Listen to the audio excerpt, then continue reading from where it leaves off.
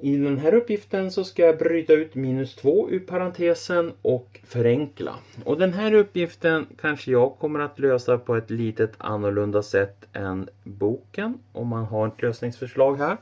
Men det här tycker jag är ett väldigt smidigt sätt att göra. Framförallt B, C och D-uppgifterna. Om jag tittar här då, om jag bryter ut i A-uppgiften en minus 2 så får jag minus 2 här.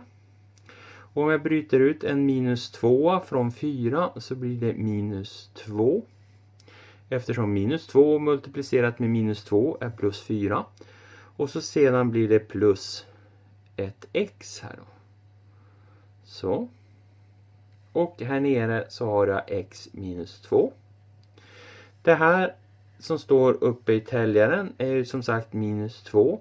Sen byter jag plats på de här så blir det x minus 2 här. Och så sen här nere får jag x minus 2.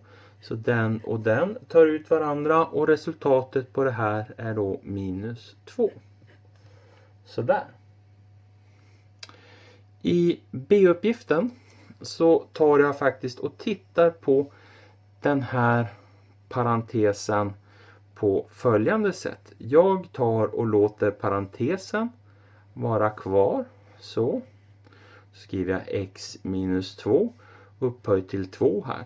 Och så bryter jag ut en minus 2 inne i parentesen här. Men jag skriver den här utanför som en faktor.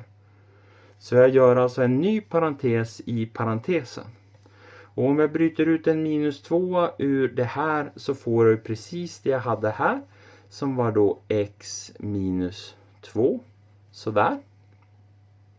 Nu har jag ju potenslagarna som säger följande.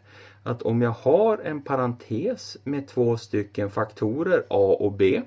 Här har jag ju 2 stycken faktorer. En faktor som är minus 2. Och den andra faktorn det är ju parentesen här. Så är det här detsamma som. Och så sen har jag den upphöjt till n här. Så är det detsamma som a upphöjt till n multiplicerat med b upphöjt till n. Så den här kan jag skriva om som minus 2 upphöjt till 2 multiplicerat med x minus 2 upphöjt till 2 dividerat med x minus 2. Minus 2 i kvadrat det är detsamma som 4. Och här då så har jag kvar x minus 2 i kvadrat dividerat med x minus 2. X minus 2 i kvadrat. X minus 2. Och här kan den här förenklas bort mot en av parenteserna uppe i täljaren. Så svaret blir 4 parentes x minus 2. Sådär. I C-uppgiften så gör jag på samma sätt. Jag gör ett bråkstreck x minus 2. Och så gör jag en parentes. Och så bryter jag ut en minus 2. Så. Och så sen så får jag samma sak som jag hade här. X minus 2. Slut parentes upphöjt till 3. Och det här enligt potenslagarna är detsamma som att skriva minus 2 upphöjt till 3 multiplicerat med x minus 2 upphöjt till 3 dividerat med x minus 2. Minus 2 upphöjt till 3 det är detsamma som att skriva minus 8. Minus 8.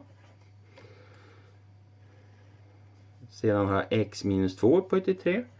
X minus 2 upphöjt till 3 dividerat med x minus 2.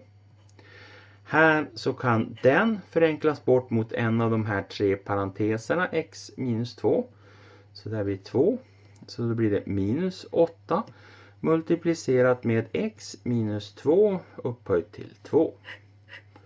Sådär. Och så sen så tar vi sista. X minus 2. Jag skriver min parentes här. Bryter ut med minus 2 inne i parentesen. Så får jag alltså då x minus 2 upphöjt till 6.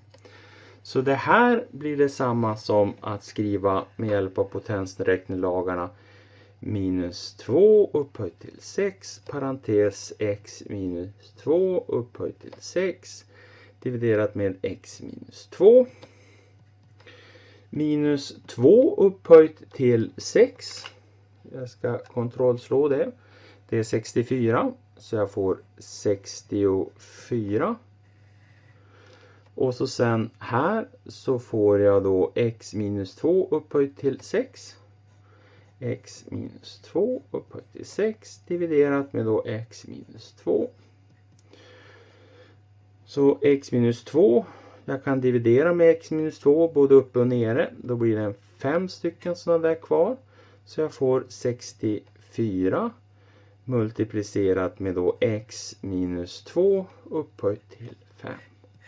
Och det här är ett mer effektivt sätt än att ta och försöka utveckla de här parenteserna och sen bryta ut en minus 2 och försöka jobba med uppgiften. Lycka till!